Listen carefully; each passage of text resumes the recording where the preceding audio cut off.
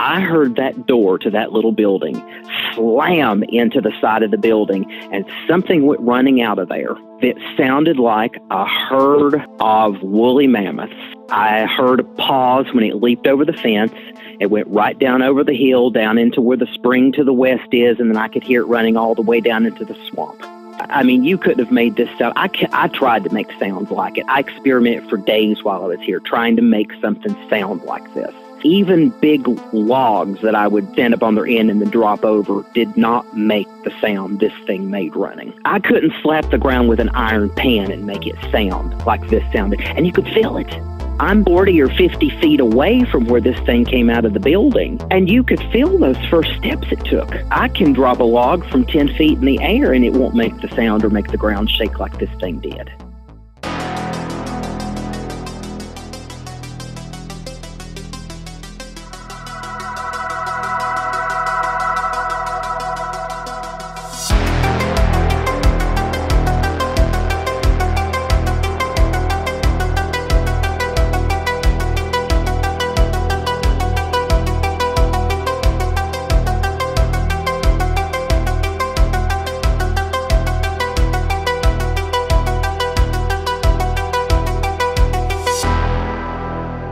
I know that you haven't had, as you put it, a Bigfoot crossing the road in front of you, right? Type encounter, but what are some of the things that you have experienced? Well, my first experiences really have the ones that I know for a fact were some kind of, that weren't just normal experiences, that all occurred in adulthood. In childhood, I was scared to death. I knew about Bigfoot. I knew it was a real thing, you know, in the way that children know something. And I was scared to death of it. To this day, my bedroom doesn't have any windows in it. I will not sleep in a room with windows. My windows had to be covered in sheets and blankets for me to sleep. I was terrified something was going to look in the window. There were times as a child that there were shadows across the window, and my bedroom was on the end of our house, which was 8 feet off the ground. Mm-hmm. So stuff was going on, and I just I didn't want to believe what it was. I wanted to think Bigfoot was a phenomenon in the Pacific Northwest, and that couldn't happen here. Little did I know I was growing up in Bigfoot Central. But, you know, we always had the stories, too. And even as a child, and part of what drove me into science was I wanted to prove my ancestors wrong with some of what I considered their superstitions. You know, I wanted to find out what the truth was, you know, rather than just accepting their fairy folk tales as truth. But they were always telling about the boogeyman and don't go out at night, you know, all the stuff. Right. And so I wanted not to believe it, and yet was scared to death of it. But I never had an experience as a child. I was all over the woods, but I always felt watched and I always felt protected. I always felt like I could go anywhere. The closest thing I have to there possibly being one occur in childhood, I was in the woods behind my grandparents' house, like 2 hills over, so good ways from the house, and a neighbor's dogs come rushing through, barking at us and trying to attack me and my brother. And I'm 8 or 9 years old. So I take off running, and something stopped those dogs. I didn't turn around to look, but all of a sudden the dogs were not chasing us, and you could hear the dogs yelping and screaming and running away. That's the closest thing in childhood that possibly happened. Now, in childhood, I remember hearing the story about the Bigfoot walking down the creek here that runs in front of my house. And we would go sleigh riding on the hills here that run down to that creek where my house sits now. And I was always scared to death I was going to see Bigfoot down in these woods. These woods that I live above always have felt weird and creepy and haunted, and, you know, they just have that vibe about them. They're right on a swampy area. And there's a spring to the southeast of my house, and there's a spring to the west of my house. And so I was always terrified sleigh riding that there was going to be a Bigfoot in the edge of the woods or come out of the woods. I mean, and where does stuff like that even come from? You know, because I mean, certainly yeah. I was watching the shows, you know, I was watching In Search Of and anything I could get, you know, that I could watch. And once I was in my teens and I was finding books on them, I was reading things, you know, I read sanders and, anything I could get a hold of early on. But it was only as an adult that I've had real experiences. One experience that happened, and I don't know what this actually was. This was in 1994. It was the month I had moved back up here from Florida to the house. I was out back with a friend who had helped me move up here. He stayed for about a month, so I kind of know the time frame.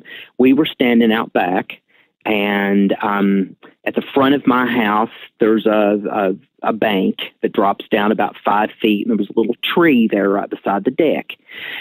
And all of a sudden, we see something step up that bank. In one step, it was stepped from down below the bank right up beside that tree. It was standing there looking at us, but it was invisible. It looked like the Predator from the movie Predator. Huh. It looked like glowing, fizzing, yellow waves of heat on pavement that had almost like little rainbow sparks in it if you were seeing it out of the corner of your eye. But if you looked dead on it, you couldn't see anything. And it was right after I'd moved back. I just took it, here again, falling back on my raisin, I just took it that it was the spirit of the spring down below the house. Because that one spring, the one to the south of my house, to the southeast, is active and creepy. And I just thought, well, that's the water spirit, because water spirits are a big thing in the Fey lore. And I was not quite at the point where I was questioning that Fey lore as deeply. And so I was like, water spirit. And so we stood there for a minute or so, and it just stood there. It didn't do anything. It looked very lithe, very thin, tall and thin. This thing would have been tall, 9 feet, and very, very thin. The arms were long, but the whole thing was just thin. And but you couldn't make out any details because you couldn't see anything. How far away were you? 45 feet. My house is 36 feet long. We were standing about 2 feet away from the back of the house, and it was standing about 8 or 10 feet from the front of the house. So 40, 45, 50 feet tops. Could you notice, was it physically impacting the environment, like the vegetation around it? Yes, you could see the tree move. That's what we first noticed. Okay. When it stepped up on that bank, the bottom branches moved. Yeah, and I remember distinctly, it had its arm. It had to have had its arm because it had to have reached up into that tree when it came up. I think that's what caused the tree to move. But that's what we noticed first, and we both glanced at the same time. And I said to my friend, "Do you see that?" He said, "Yeah, let's go in the house." And I said, "No, wait just a second." I just kind of stood there and looked at it. And again, this will sound totally woo and crazy, and I hate saying things like this, but I flashed good energy at it. I made my energy body yellow, which to it was, in my way of thinking and my experience is like happy, welcoming color. Because I hate this. I see auras, and when I see someone with a yellow aura, they're generally very jovial, happy people. And so it was like saying welcome. Yeah. I flashed that energy at it. But it was also a way of saying to it, I see you, and I can make this energy change colors if I need to. And it didn't do anything. It just stood there. I felt like it was a greeting. It didn't feel aggressive. There was no sound. There was, the background sounds continued. You could still hear the birds. This didn't do anything, like the typical scary kind of encounter. But then again, I am not, even though I was a complete coward of everything as a child, as I grew up and got older, I lost a lot of that fear. And I just didn't have a fear response to this. Mm-hmm. There was no fear involved in this. And I have to say, another little dirt road, I think a lot of times that whole fear thing that people are feeling is their own stuff and not necessarily what the beings are doing. It's an ancestral reaction. It's a subconscious reaction. Not in every instance, because I've been hit with something that made me fearful.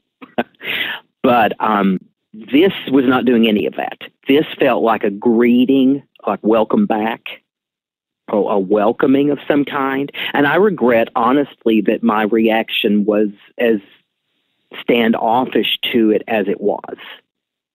I wish I'd stayed outside longer and seen what it was going to do. But we went in the house because my friend was freaking out. And I was like, well, I told you. And he had seen an orb become a craft with me just a couple weeks before. And so he was just, he had to go back to Florida. Yeah. I mean, I did have a thing happen in Florida when I lived in Gainesville, Florida. Of course, there's all kinds of Bigfoot reports from there. I had gone out on the main drag that goes out past Payne's Prairie. There's a place out there I used to go and park way out in the country and walk down this forest road, like a logging road, or I think it was like Kentucky, it would be like Forestry Service. I'm not sure what it is down in Florida.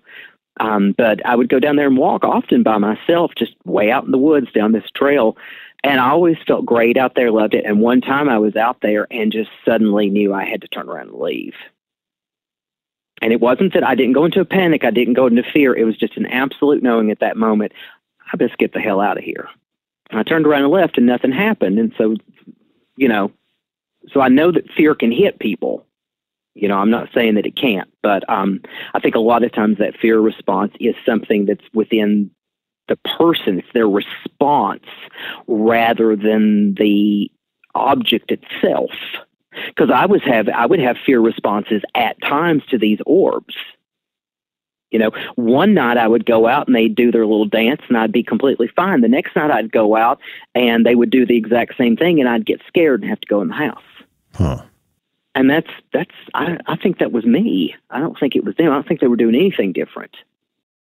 So then later things that happen that are Bigfoot-ish in nature. At one point in the year 2001, I moved for a year to go to one of the big cities here in the state I live in. As part of my research project, the actual hands-on growing the animals part had ended. And so I went back up to one of the universities just for collating data and some stuff like that I was working on. And so I was living in a city at that time and wasn't living here in the house. And in April of 2002, I came back down here. And for whatever reason, in 2000, I had found the BFRO website. And then I found the GCBRO. And then I found Blog Talk Radio and all that. So I'd gone crazy. You followed the same path I did. Yeah, I'd gone Bigfoot crazy. I didn't do anything but read and listen to Bigfoot stuff. I came back here that April. One day, of course, the animals weren't here, and I have a big animal building to the west of my house.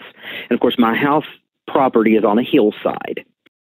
And so the house and this animal house, the long side runs east to west and the front and back run north to south. And so if you're at my house, you walk out of my house to the west, and then you turn and go just up the bank, 5 or 10 feet. And then you turn to the west again to go into the area where the animals were. And there were no animals there, and I had left some of the doors open, not thinking anything of it. We had cleared out that part of the program was over, and so the animals had gone on to,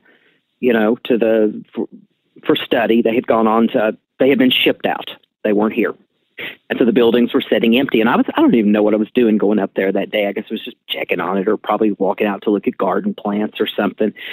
And I had built a little building on the side of that building, a little room, like an 8x6. And then I had built another room on the front of that building that was like an 8x21. And so as you're approaching the building, you can't see that little 8x6 building on the back end. So I get to the point where I would turn and go up the little bank. And all of a sudden, I heard that door to that little building slam into the side of the building, and something went running out of there that sounded like a herd of woolly mammoths and went running to the west. I heard a pause when it leaped over the fence. It went right down over the hill, down into where the spring to the west is, and then I could hear it running all the way down into the swamp. And every step it took sounded like you had well, I don't know what. It sounded like, I mean, you couldn't have made this sound. I tried to make sounds like it. I experimented for days while I was here trying to make something sound like this. And even big logs that I would stand up on their end and then drop over did not make the sound this thing made running. And that had to have been something of this nature. I mean, I didn't see it. Just force of it hitting the ground? Yeah, it's feet. It sounded like feet the size of feet like 4 foot by 4 foot slapping the ground. I mean, they weren't that big, obviously, but right. It sounded like just I couldn't slap the ground with an iron pan and make it sound like this sounded, and you could feel it. I'm 40 or 50 feet away from where this thing came out of the building, and you could feel those first steps it took. I mean, I can drop a log from 10 feet in the air and it won't make the sound or make the ground shake like this thing did.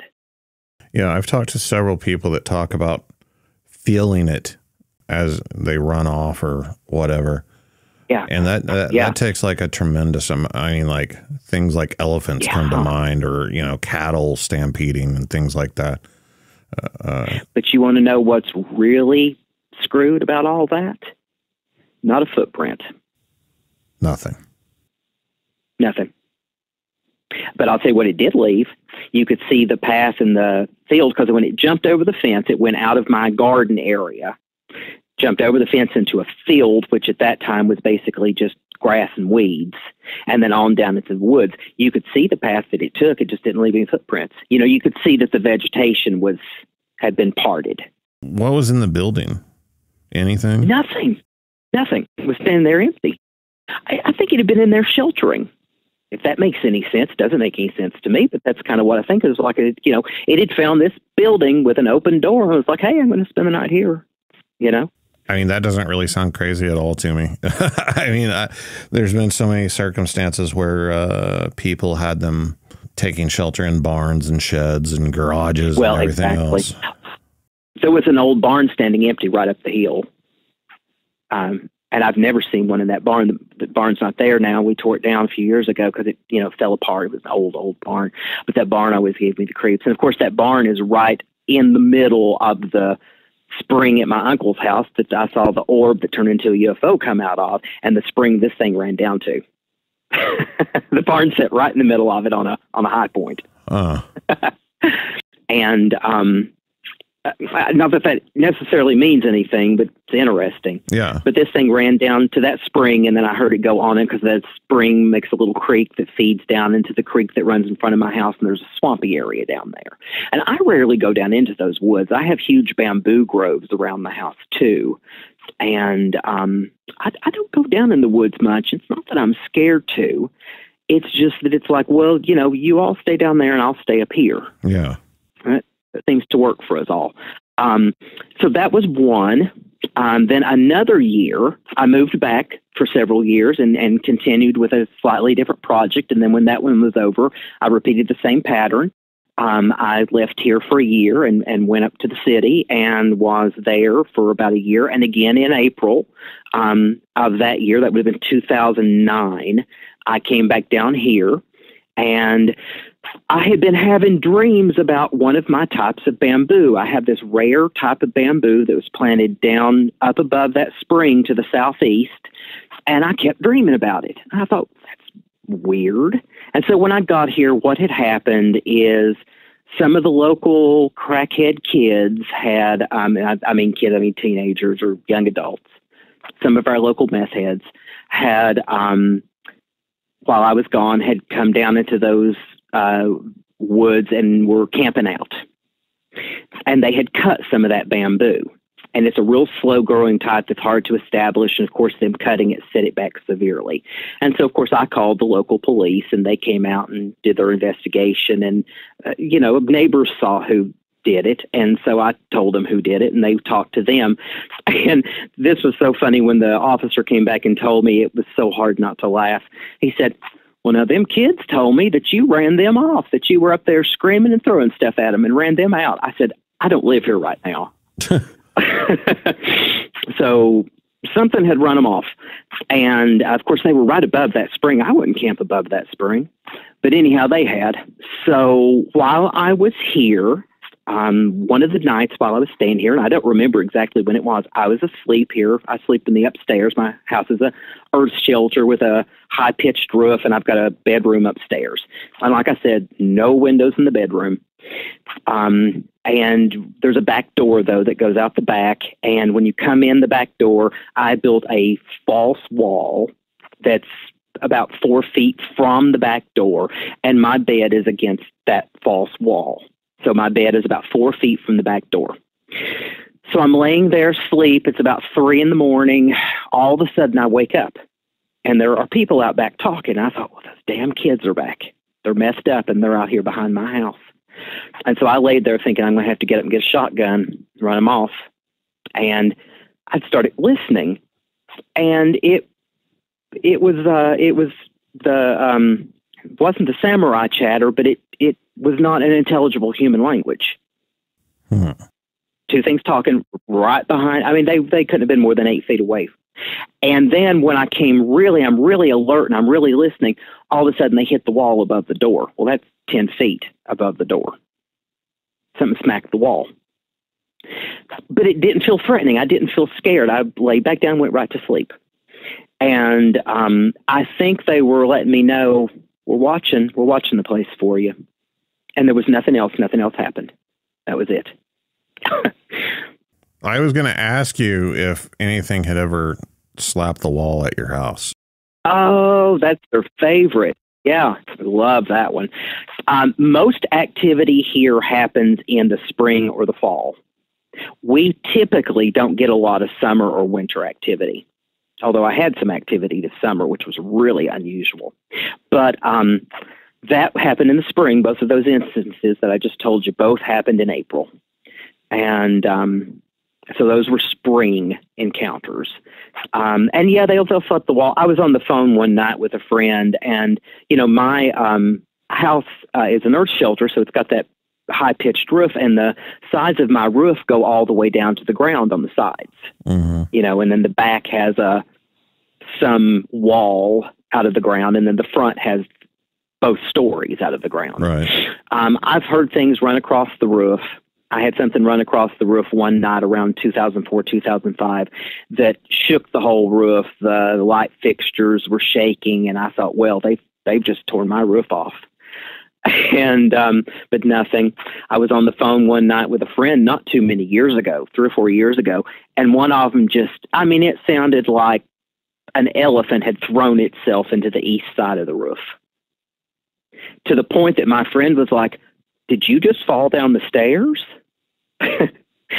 And I said, "No, that was the good folk. They're wanting me to know they're out there." And they didn't do anything else. But yeah, they do that kind of stuff. They don't do it regularly. They don't do it often, but they do it. And I'll just tell you one of the things I do that keeps them away from the back. I piss outside the back door every day. Really? Yeah, just to tell them, this is mine. Yeah. You just stay off my back door. And they do. I find them, whatever I'm interacting with, very considerate. They have never forced me to see them. I know as a young person, if I'd seen them, I'd have lost my mind. I'd had been hospitalized.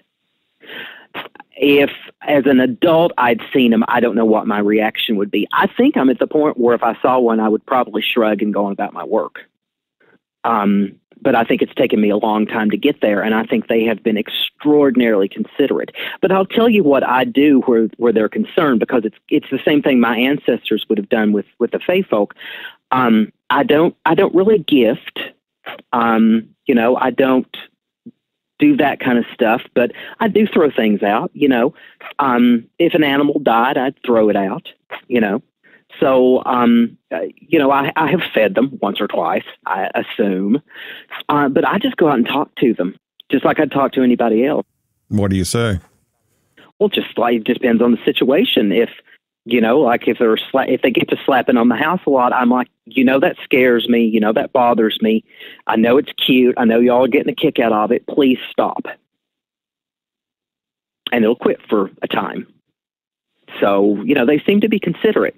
Now, other things I've had happen, I was out one evening in late November, way after dark, probably like 11:30 at night, putting Christmas lights on a Japanese maple that was beside the house. And up in the bamboo grove to the northeast, something did like a tree knock on the bamboo that was 5 knocks in a row, real hard and real loud. Boom, boom, boom, boom, boom.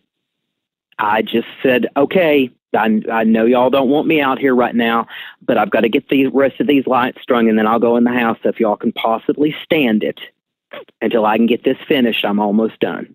And so nothing else happened.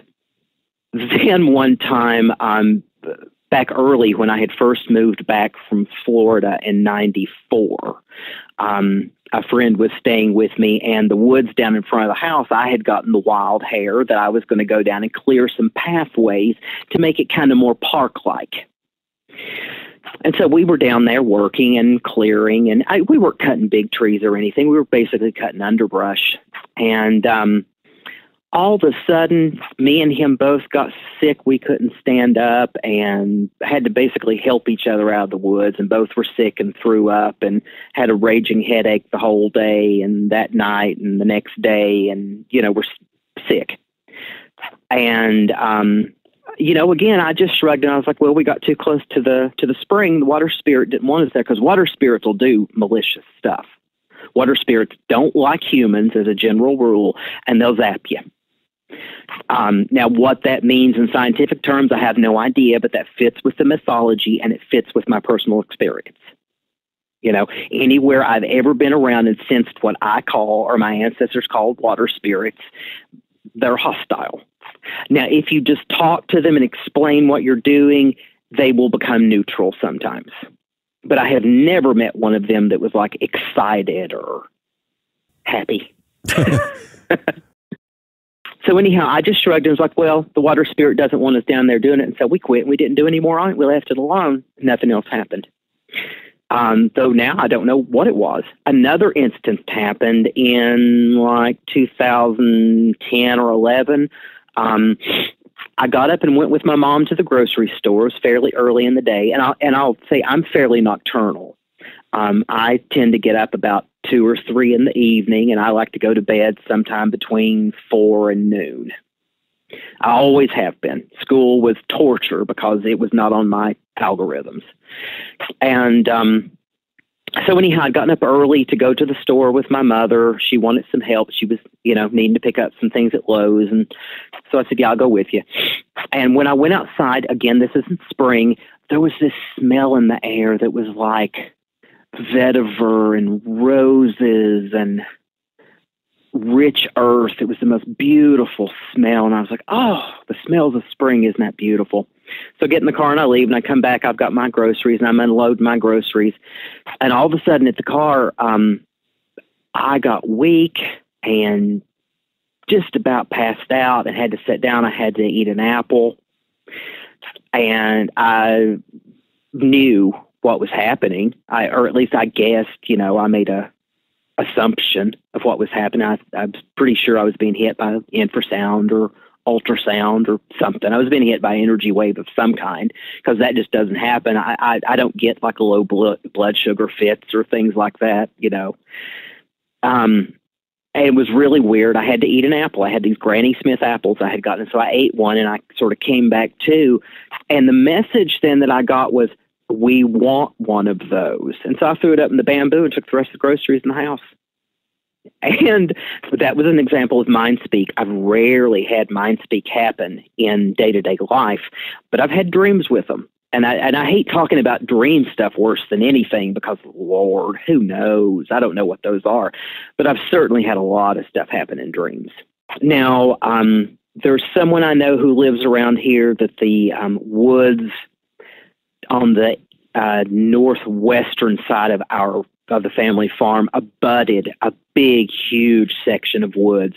And when I was a kid, you could go back into those woods and they were all grown up, so that it had been a field that had been allowed to grow up. So you had trees that had grown up to the overhead level, and all the briars and underbrush under the trees had like died out. And so it was like it was full of tunnels. Mm-hmm.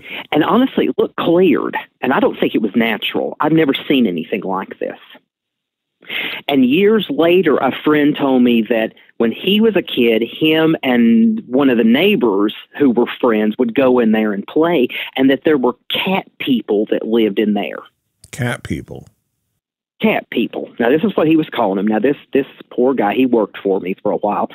Not real bright, not real well educated, but he said that their faces were flat, because I made him describe every detail of this. He said their faces were flat and that they had like little sharp teeth that came out of their mouth, and that's why they called them cat people. Huh. And that they would go in there and they would play hide and seek with them. Were they just like normal human size? Oh, no, they were big. They were black. Huh.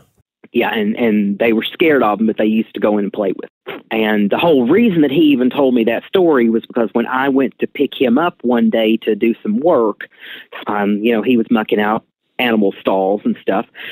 I went and picked him up, and I came back a back road that was different from the path I usually took. I came up the back hill to get here. And he said, "Oh, my friend lived over there. I've been over there a lot." And I was like, "Yeah, well, our farm ends over there. We used to play back in those backwoods." And so he started telling me this story. Just completely volunteered it out of nowhere. And when he described, and what he described was a Bigfoot. Yeah. Big, hairy, human-looking thing with these flattened in faces that, they would smile, and they had these little sharp teeth. That's interesting. So, yeah. So there's another one. Then another incident on this same little creek that runs in front of my house. If you go up that back road and you go around, there's a road then that runs all the way around through there and goes down the creek. And all of my cousins live over there. So this whole area is my extended family. And so one of my cousins built this beautiful little A-frame house over there, and the whole front's glass. And at that time, there's not that many people live on that road, and it faces right at the creek. It's across the road from the creek, but it faces right at the creek. So he got married and moved his wife in there, and they're young people. They're in their 20s or whatever at the time. And the next thing you know, she's had a nervous breakdown and had to be hospitalized. And the story was that while he was gone to work at night, he worked third shift, the devil would come and look in the windows at her. Oh, wow. Of course, that's the Pentecostal side of the family, so everything was the devil. Yeah. But yeah, that was the story. Devil came and looked in the windows at her every night with red glowing eyes, and she lost it. She was hospitalized for years. Wow. Yeah. And but it never did. And of course, my question was, well, was it doing anything? It never did anything. Just stood there and watched. And that's the reason that's one of the reasons that I kind of think your worldview and how tightly you're clinging to a worldview, whether it's religious or materialist or whatever it is, if something shakes up your worldview, that can send you into real terror and trauma. Oh, for sure. For sure. And that's one of the reasons that I think a lot of these fear reactions maybe have more to do with the person having the fear than the actual being itself. Not in every instance, but in some. But then again, I have a lack of firsthand experience because none of my experiences have been these aggressive type experiences. I've never had anything like that. And because I was already primed to know that there are things out there other than humans, it didn't shake my worldview. Right. Created kind of a buffer. Yeah, exactly. Exactly. It's kind of like a patch. I didn't get the computer virus. Or it didn't make my operating system go offline. Yeah. But let's see, then another instance, again, this happened right above that spring that's to the west of my house. I was over there. I have some gardens up behind the house up the hill that are directly up from that spring. And occasionally I'll walk through the woods, but for some reason that day I got a wild hair to walk down through those woods. Sometimes I do it just to see if there's anything down there. Sometimes I'm just like, I'm going to walk down through here and see if I can see me a footprint or if someone's going to pop out from behind a tree. Nothing ever does. But what I did find that day, laying on the path, the animal path, the deer path, up above the spring, was a dead deer. And I thought, well, poacher's been in here hunting because I don't hunt. I don't have anything against hunting. I just don't have time for it. And I raise more food than I can eat anyhow, so I don't need to hunt. Although the deer are constantly in my gardens, and I tell the Bigfoot all the time, eat every deer you can get your hands on. Help yourself. Wipe them out. Yeah. Deer as an endangered species is my fantasy. Not seriously, but jokingly.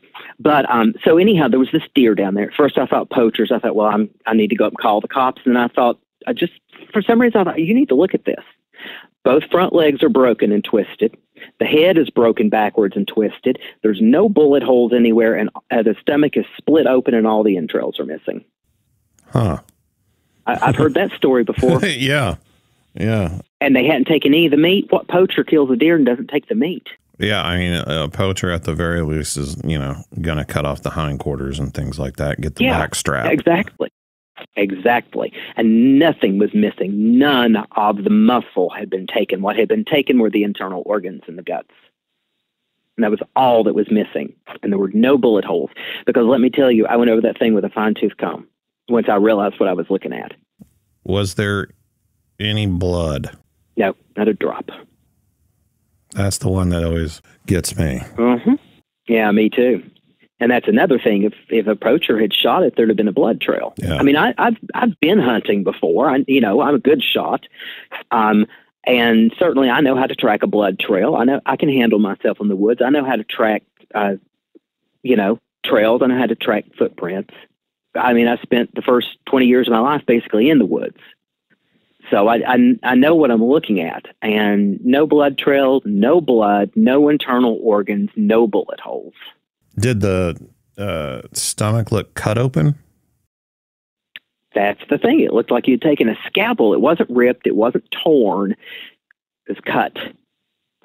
Of course, though, my thought was, I bet you money a Bigfoot with a big, tough, thick fingernail could do that. Yeah.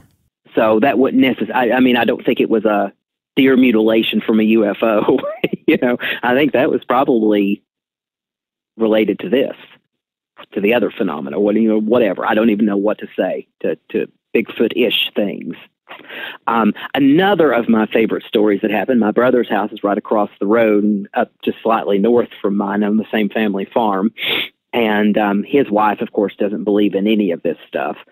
And so one day she was out on the porch of their house and, quote unquote, a bear went walking through the woods, and when it saw her see it, it got behind a tree and kept peeking out behind the tree at her. Okay. And at first she said it was a Bigfoot, and then later she changed the story to it's a bear, and she always tells it it's the bear now. She gets mad when we say it was a Bigfoot because me and my brother both are like, well, it was a Bigfoot, and it was gray. And I was like, well, how many gray bears have you ever seen in our area?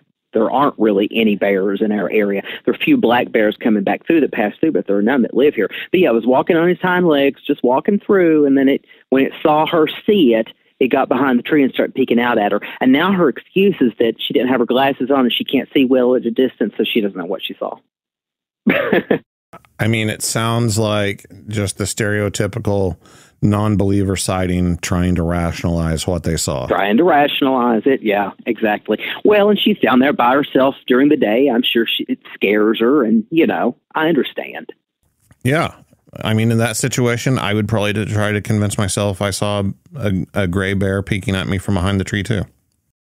Absolutely. Well, I have tried over the years to convince myself of everything under the sun with everything I've ever experienced that wasn't scientifically explainable under current scientific paradigms.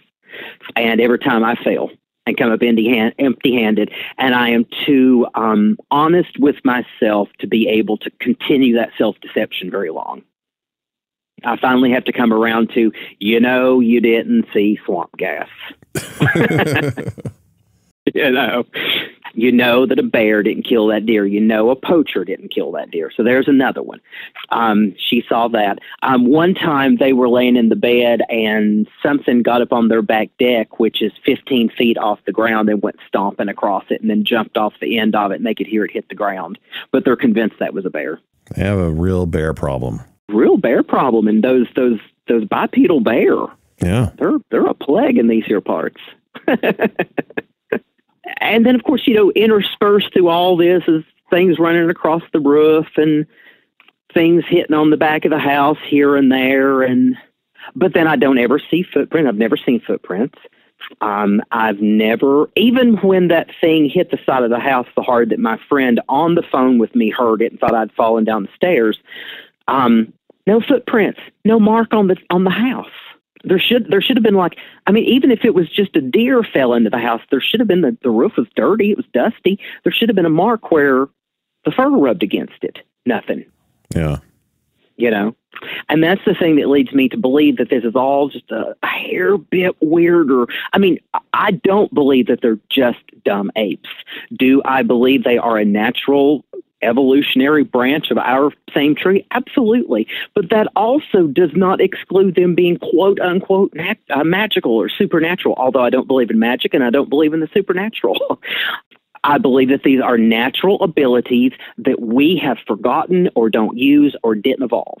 I mean, there's no telling where we would be as a civilization had we gone a different route.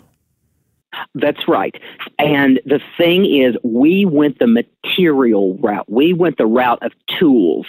And so our minds are evolved around notions of things. To do a thing, you require a thing to do the thing with. But that's not necessarily true. I mean, think about how many children in this day and age cannot do simple math in their head and have to have a calculator. There will be a point in the future if people forget how to do math that they'll think that doing math in your head is some kind of magic. Yeah. If it's been so long, I mean, by the time we get complex AI, there are going to be things that we used to do in our minds that people don't do anymore. And you go 1,000, 2,000, 3,000 years in the future, and they may have forgotten that people ever did that with their minds. Oh, I'm sure of it. Yeah, I don't see I just don't believe there is a supernatural. Everything's natural.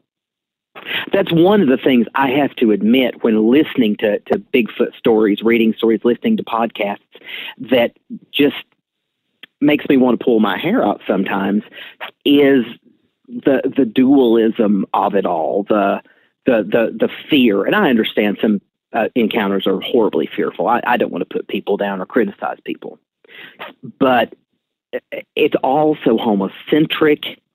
It's all from our little short, narrow views of reality. Oh, this was unnatural. Oh, this isn't a natural animal. How do you know?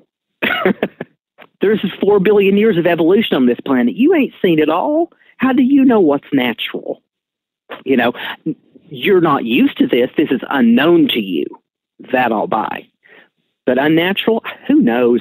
And here's the thing. Everything that Bigfoot does, somewhere in some human mythology, is attributed to human magic wielders of some kind. Priests, priestesses, witches, wizards, druids, whatever. Shamans. There's nothing they do that at some point someone in our species is not alleged to have also done. I never thought of it like that, but yeah, that's absolutely correct. I mean, that's interesting. Yeah. Of course, I guess it takes someone with my background to be able to see that, because, stories, and the stories out of family history get, people that hear them and say, well, that's crazy. Like my great-great-grandfather, who was a real well-known root doctor, or as he would have called himself, a witch, his helping spirit was allegedly a booger. And when he would be in a real hard situation where someone was real sick and he didn't know if he could heal them, he'd go out and talk to them and get them to help him. Now, that's the story. Now, I don't know what any of that is or means. I wasn't there. But that is the story that was told. And my grandmother always said that these things protected us, and it always protected our family. And I've even had an experience that somewhat goes along with that when they ran those kids off that were cutting down the bamboo and camping out down there doing drugs and whatever else, drinking and carrying on. Yeah.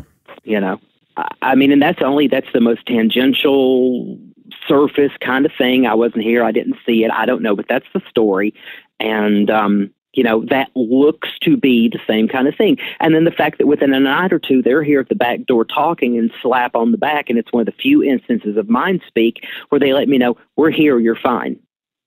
That was the exact words I got. We're here, you're fine. I just don't see any of this as supernatural because I don't believe there is a supernatural. I believe there's superstition and then there's reality. And our superstition is that humans can't do these things too. But, it benefits people in the positions of power and always has. And I'm not talking about, quote unquote, the deep state or, government conspiracy. I'm not talking about any of that. I'm talking about from the beginning, the chief of the tribe, the priests, whoever was at the top of the pyramid, the kings and later politicians. It's all the same thing.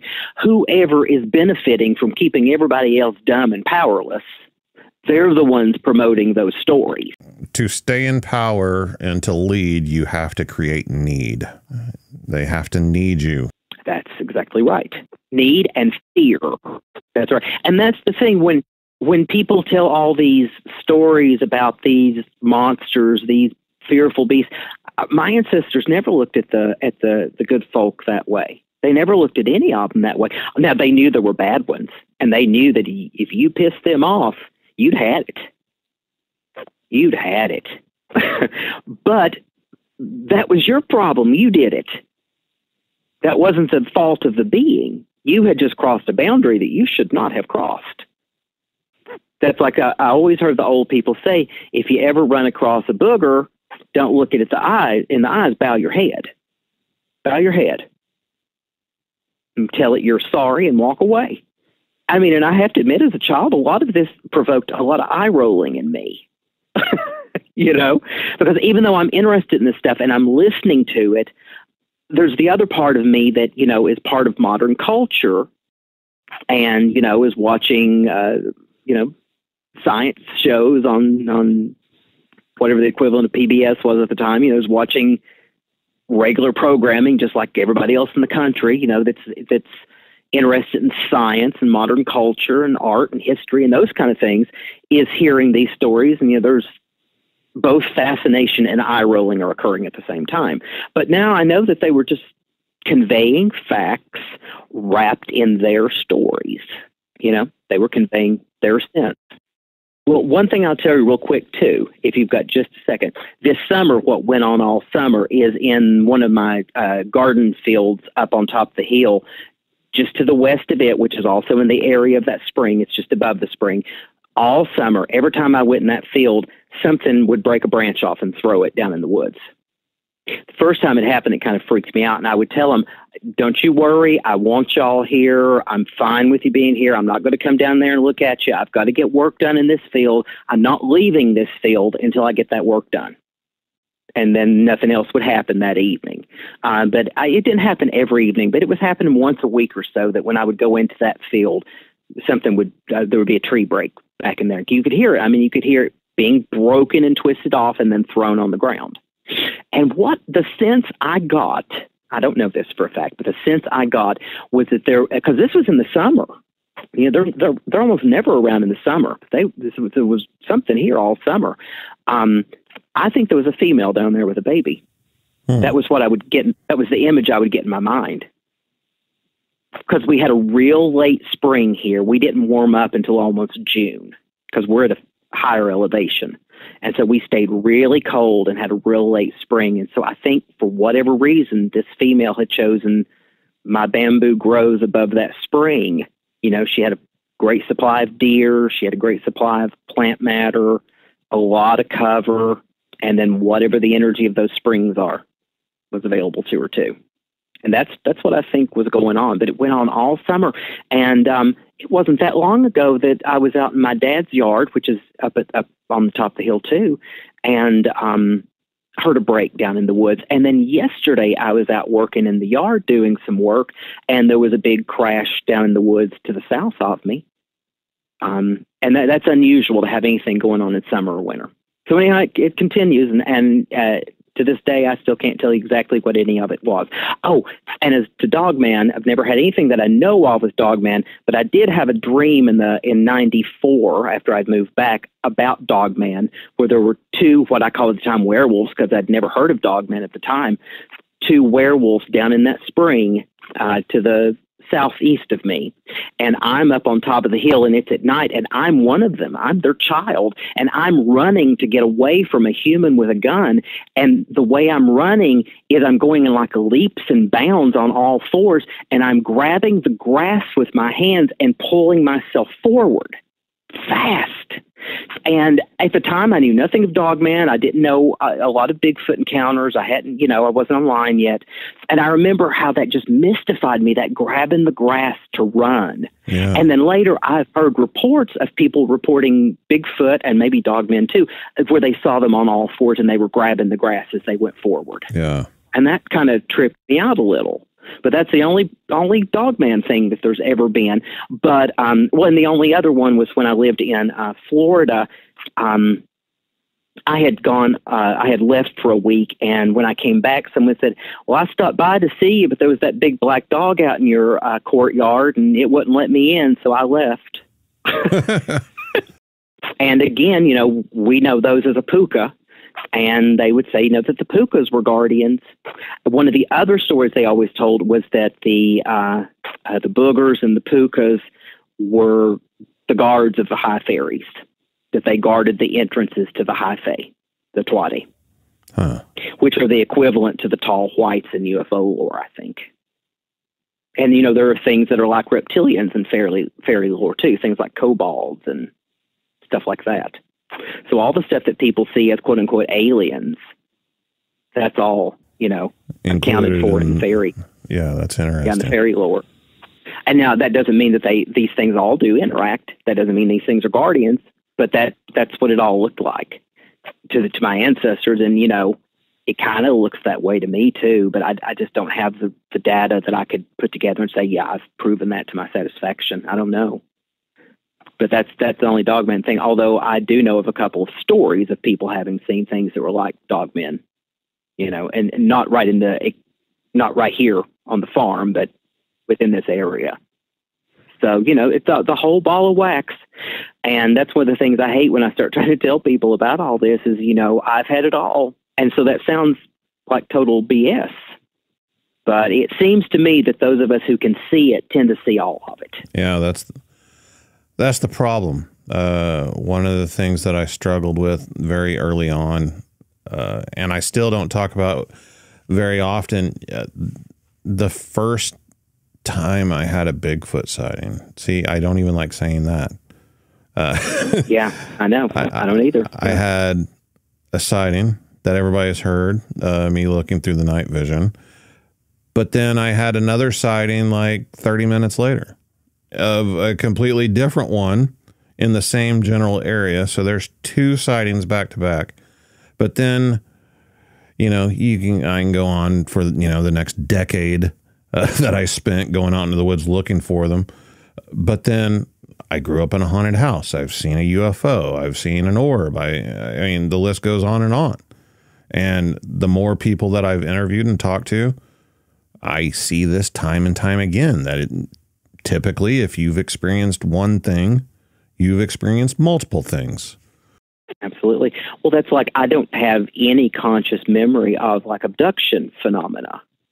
But I have had two instances as an adult where I was really, really sick with respiratory and it would not go away.